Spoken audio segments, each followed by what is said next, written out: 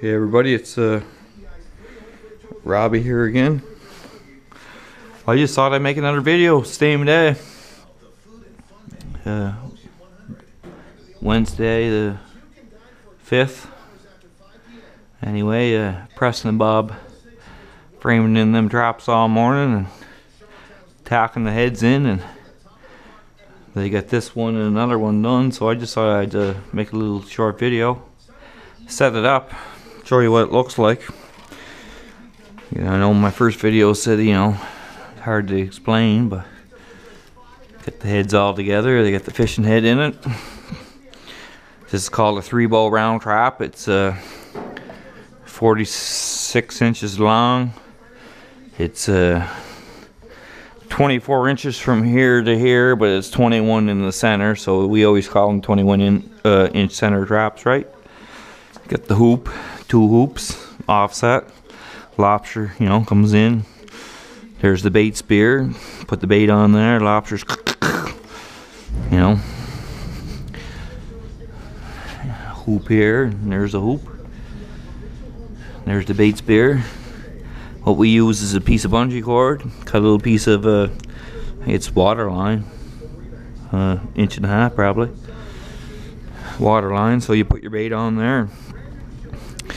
On the bait spear, and then you just take this. And what we used to use was old card, or not old, you just go into Canadian Tire, 14 bucks, 15 bucks, get a 13-inch car tire tube, cut it up, but the shit rots, after a year or two. So this is a, and then you're always trying, it gets down in there and you're baiting and you're always chasing the damn thing around. So that there's pretty good rig. It's, you know, grab it easy, boom, slide it on over.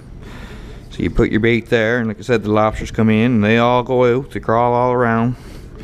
80% of them go back out, right? But you get some there. Maybe a lobster comes in and a bigger one comes in, and the bigger ones are territorial, so you know, maybe scares the smaller one in, and he comes in, and this is a easy out. Like, he thinks he's getting out of the trap, but he gets in here in between them 2 heads.